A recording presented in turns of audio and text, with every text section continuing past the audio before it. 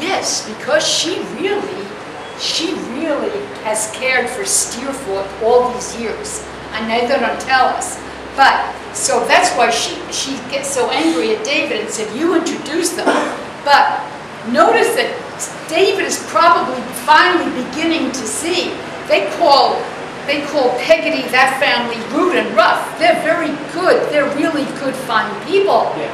The people who are not good, he finally sees his friend Steerforth is not a good person. Mm-hmm. He has deceived the family, and he has taken this girl away. Okay. When I was leaving the house, I looked back. Rosa stood at the door. Her friend was with an hanky, and I could see her scar clearly. It looked very active. Okay. So, thank you. All right, we'll have Kai continue, please. Good. So Mr. Peggotty started on his journey. He went away to look for English.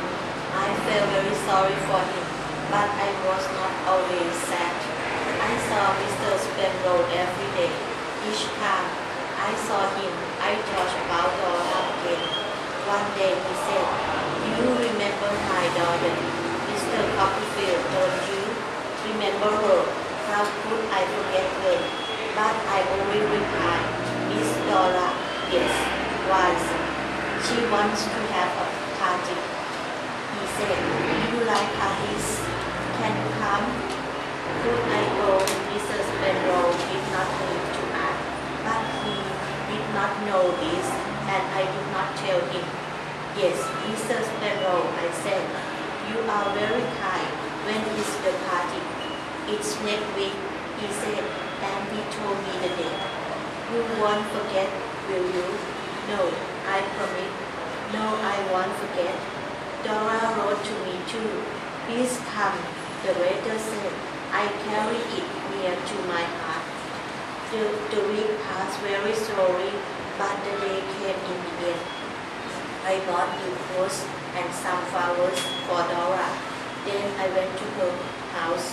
She was sitting in the garden with her friend, Julia Mills. Jip, the little dog, was there too.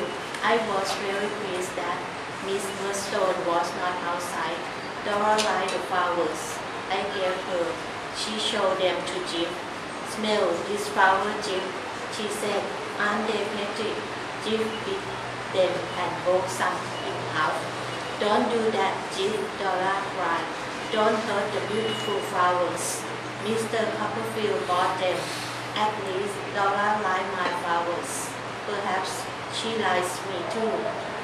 I thought happily, but I did not say